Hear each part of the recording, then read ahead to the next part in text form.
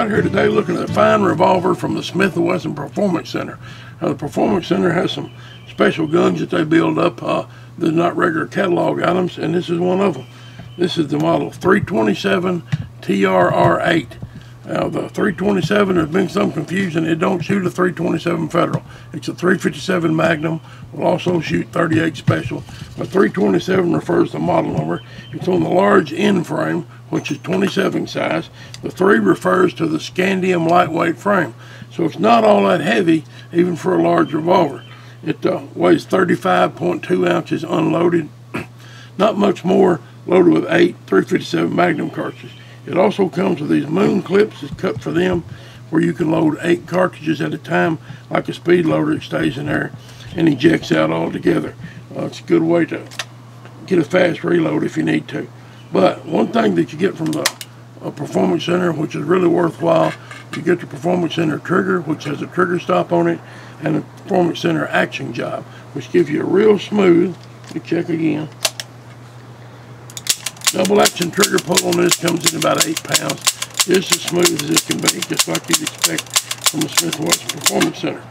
Single action, nice and crisp, right at 4 pounds. Makes for some really fine, accurate shooting. It's drilled on top and on the bottom of this barrel shroud for these Picatinny rails. If you want to put them on there, if you want to hang stuff on your revolver, RMR sights, things like that, you can use this one on the bottom, put a laser on it, white light, whatever you prefer. I prefer just to use the regular sights on it. Got a good Smith & Wesson adjustable rear sight, a bead on the blade front sight, little gold bead. Makes it really easy to shoot well. Ejection, even with the heavy stuff, I was shooting some heavy double tap and buffalo bore 357 Magnum ammo, which is real stuff, you know. Most factory 357 Magnum ammo has been neutered over the years from what it was originally. When it was invented in 1934, it was pretty hot stuff. Most factories got a little milder with it. You can go to buffalo bore or double tap and get some real 357 Magnum ammo. 180 grain buffalo bore hard cast, even it ejected easily. Had no sticky extraction at all. Velocities were good. Got some decent velocities out of it. The barrel cylinder gap on here is 7/1000 of an inch, which is a little wider than I like, but it's what it is. That's what it's set to. It does have the 2-piece barrel with the outer shroud, stainless steel inner barrel. Got these good Hogue grips that fit my hand just perfectly. They do most people's hand. It's not overly large, but it gives you a good grip on the revolver to tame that recoil if you have any. For carrying this thing, I've got a really nice holster here from Barranti Leather. Barranti makes some fine leather. And this fits in there really well. You can carry this good holster for carrying. It's a 120 style holster. Been around for many years, but it's a good way to carry it concealed, or if you want to carry it as a hunting revolver, whatever. The trigger guard and trigger is exposed, so you can get to that trigger quick if you need to on the draw. Really nice leather, well tooled from Barranti Leather. Double tap, 125 grain jacket hollow point.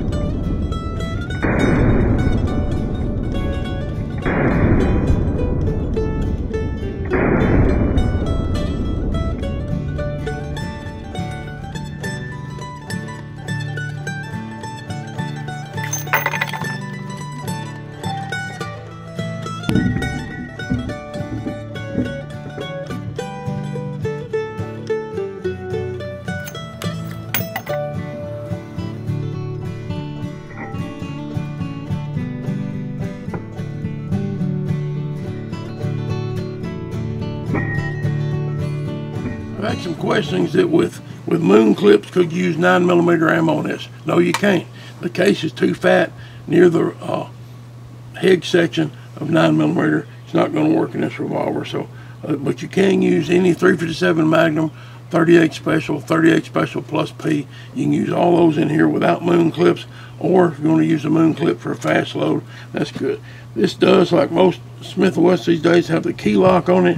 That key lock locks it up internally, where if you have to leave this where somebody can get access to it, when it's locked, the trigger cannot be pulled.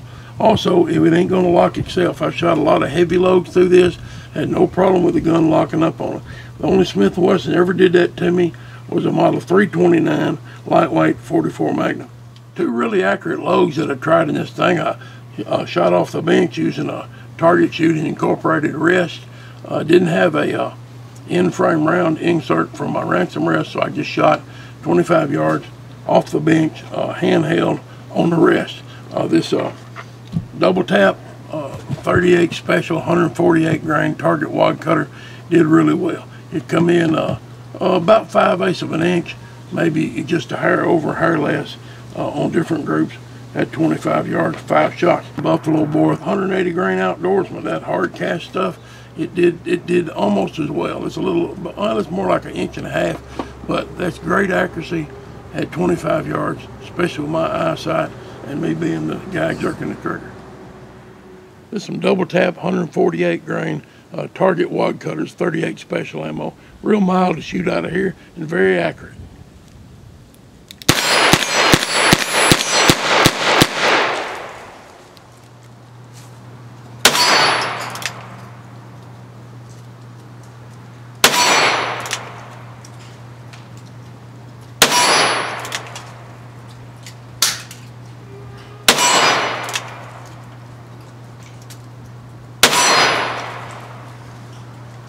To get some good 357 Magnum ammo, and I mean some real 357 Magnum ammo, not the stuff's probably going to be on your local big box store shelf. Buffalo Bore makes some stuff that's really, it's full strength 357 Magnum, and so does Double Tap. You can go to doubletapammo.com to order this stuff, buffalobore.com to order this stuff. If you want to order other 357 Magnum ammo, different brands, go to MidSouthShooterSupply.com and LuckyGunner.com, and they can hook you up with some ammo. Here's a real good load I've got loaded in this moon clip here. It's a Buffalo Bore, 180 grain. Their outdoorsman load is 180 grain, flat nose, hard cast. Really good if you need penetration like on hogs, things like that.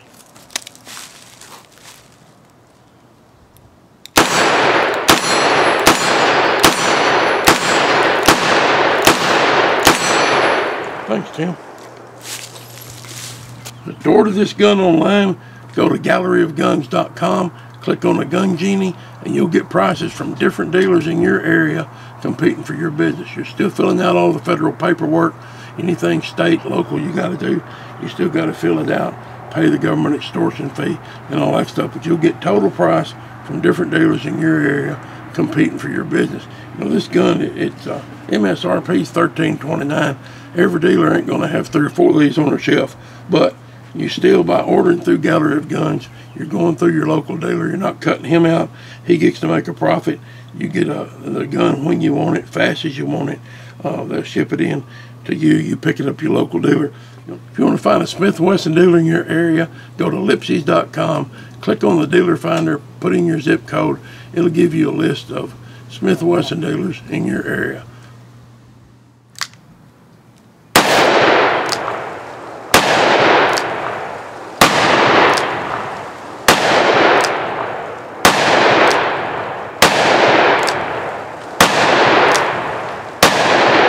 Got a perfect single action trigger pull on this thing, really light and crisp. Comes in under 4 pounds. The double action too, we demonstrated it shooting some, but really smooth. Comes in about 8 pounds, just smooth as can be. What you'd expect from the Smith & Wesson Performance Center.